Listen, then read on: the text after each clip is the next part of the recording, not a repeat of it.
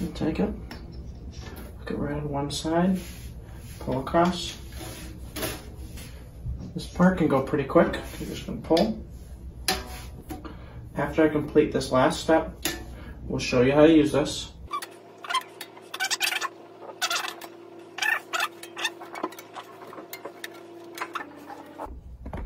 Okay, so this is what it's looking like so far. So we just have to finish those and then I can show you how to use this. Now remember how I said to leave these empty. Here's why. So we're gonna do this last hook. What you wanna do is you wanna count on each side and make sure there's the same amount. We have 1, 2, 3, 4, 5, 6, 7, 8, 9, 10, 11. 1, 2, 3, 4, 5, 6, 7, 8, 9, 10, 11. That's perfect. Now you're gonna match those up. So instead of going this way, we're now gonna go the long way. So we'll start with this one right here. Now you're gonna go to that, right there. Okay, we'll start right here.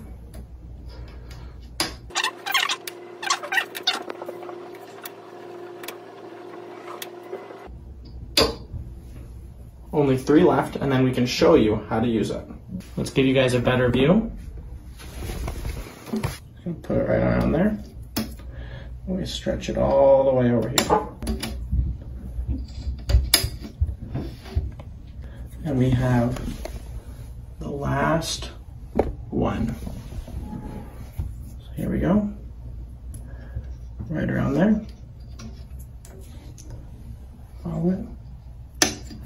Okay, so what we have here is almost 100 screws going around a toilet seat. And then a bunch of rubber bands going that way and that way. But what is this for? That is the cool part.